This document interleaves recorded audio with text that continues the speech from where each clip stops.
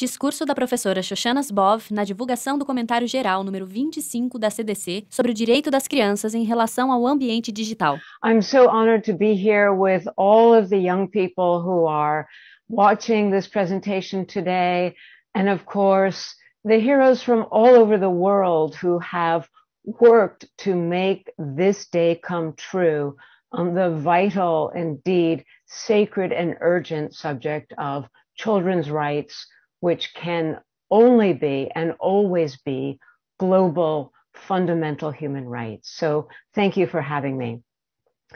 You know, it's kind of shocking when I think about the fact that it was just a year ago this month that much of the world went into lockdown. Families and teachers around the world abruptly found themselves scrambling for answers to one question. What about school? At that time, Google Classroom, which is the free service that teachers use to share assignments and communicate with students, boasted 40 million active users worldwide. Today, that number is more than 150 million. Now, it's likely that few, if any, of the moms and dads and teachers and school administrators who are part of this 150 million strong group of Google Classroom users, it's unlikely that they are aware that just a few weeks before the March 2020 lockdowns, a gentleman called Héctor Valderas, the Attorney General of the state of New Mexico, here in the United States where I live, and where 60% of public school districts already use Google's educational apps and devices. Attorney General Valderas had launched a lawsuit against Google, citing its, quote, educational tools for illicit data extraction practices aimed at children, unquote. The state's investigation revealed that, quote, Google tracks children across the internet, across devices, in their homes, and well outside the educational sphere, all without obtaining verifiable parental consent. Google has used this access to collect massive quantities of data from young children, not to benefit the schools, but to benefit Google's own commercial interests, close quote. Attorney General Valderas found that these secret data mining operations of what I have called surveillance capitalism dominate Google's platforms, despite a 2015 pledge made by the company to no longer collect, store, share, retain, or deploy student information for behavioral ad targeting. And despite a $170 million fine in 2019 to settle charges of illegally harvesting the personal data of children on YouTube. A powerful economic logic takes no holidays. And as Valderas knew, only law can stop it. The classroom is not the only arena in which these extractive practices have grown to a relentless and voracious state.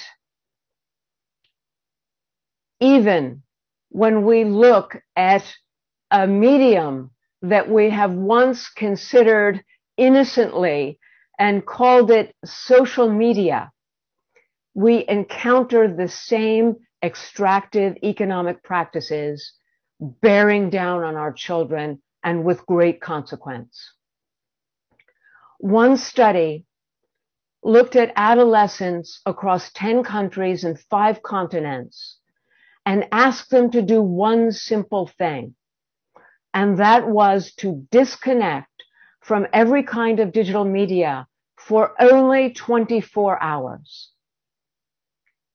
I felt so lonely, I could not sleep well without sharing or connecting to others, a Chinese girl recalled.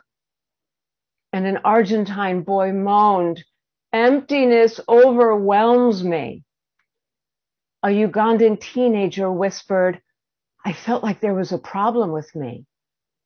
And an American college student confessed, I went into absolute panic mode.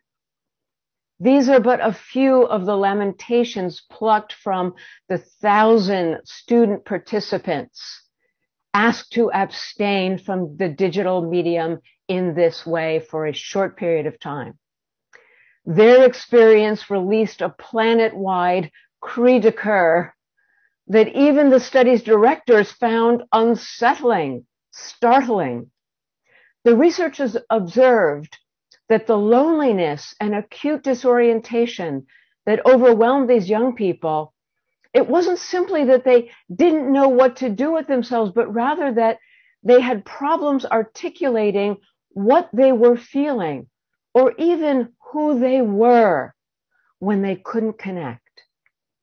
The students felt as if, quote, they had lost a part of themselves, close quote. These effects are not random. They are engineered for corporate profits, whether we are in school or the once innocent medium of social media. Facebook and other social media have learned to bite hard on the psychological needs of our young people, creating new obstacles to critical developmental processes that build individual identity, inner resources, voice, and moral compass. The consequences are evident in a parade of studies on the emotional toll of social media on our young people. Our children have become humanity's canaries in the coal mine. We sent them out to experiment with a new life of the hive, constructed to weaken the will and block all exits.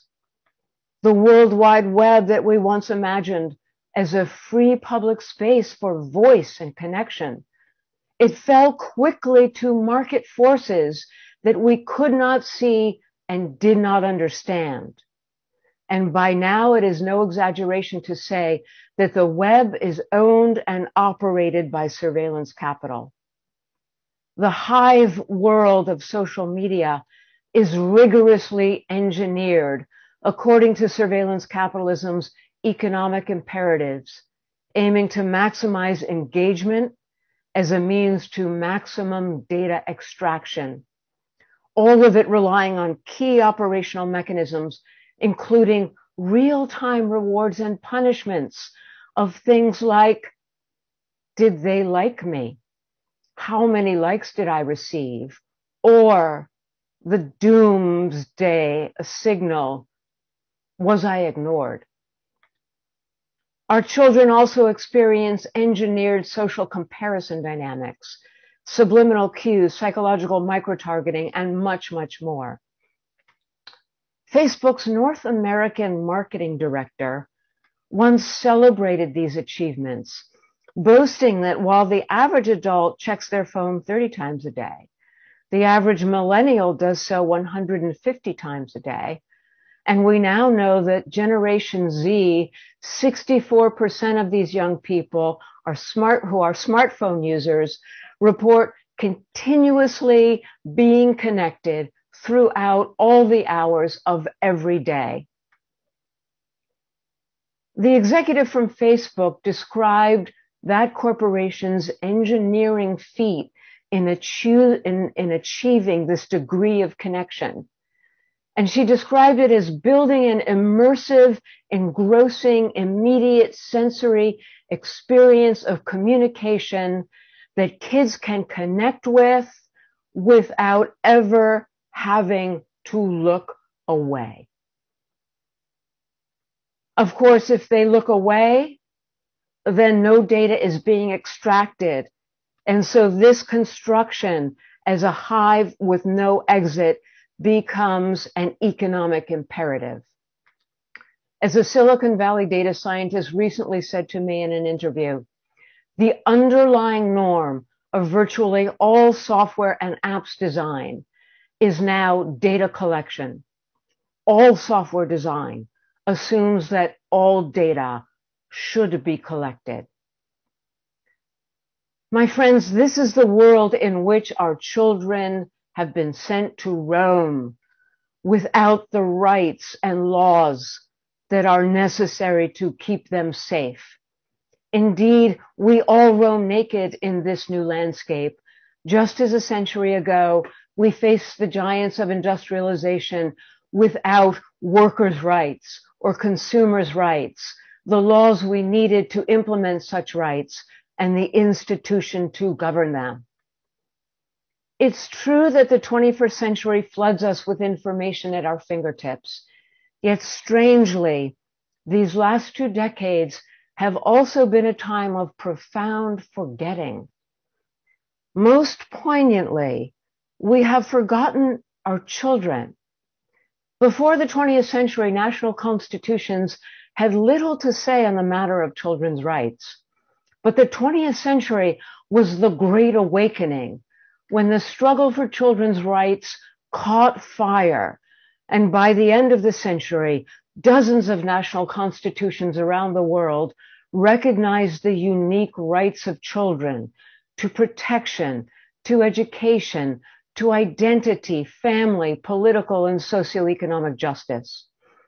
This critical advance, of course, was institutionalized in the General Assembly's adoption of the 1989 Convention on the Rights of the Child, which set the standard for the international recognition of children as holders of inherent and inalienable rights. But as the digital century dawned, we learned that the myth of cyberspace impressed upon us as a world apart, where the norms of society and its rights and laws somehow no longer hold. And in this mythos of cyberspace, despite the fact that we had worked so hard to achieve these rights and laws, they lost their standing, and we were told that they lost their relevance. As former Google CEO Eric Schmidt wrote on the very first page of his 2014 book on the digital future, he said, "The online world is not truly bound by terrestrial laws. This is the world's largest ungoverned space." Indeed, surveillance capitalism rooted and grew in record time in the absence of law to impede its practices. So no wonder it's taken us a while to get our bearings. But we can now see that there is no cyberspace, that there is no emperor, there is no wizard behind the curtain, only capital, machines, knowledge, and people. In this spirit, the Committee on the Rights of the Child has accomplished what few authoritative bodies and governments have so far done.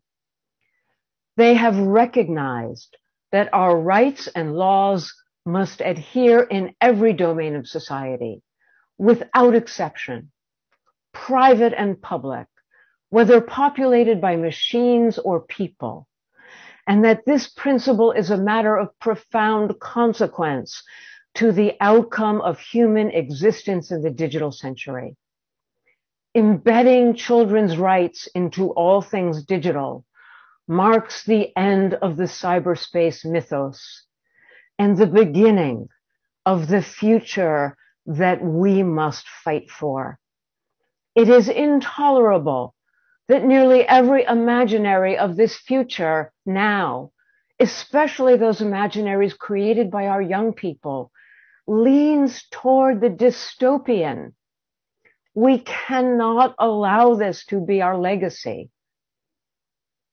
The general comment is also a groundbreaking document because for the first time it transfers primary responsibility from individuals to institutions, from children and parents to governments and businesses.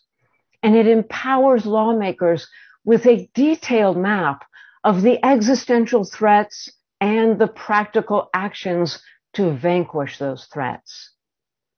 This is the next great awakening, my friends, the beginning of a new era in which we come together from every region to create the digital future that we want to bequeath to our children. To New Mexico's Attorney General, the general comment declares that, quote, states parties should prohibit by law the profiling or targeting of children of any age for commercial purposes and on the basis of a digital record of their actual or inferred characteristics, and that businesses must comply, close quote.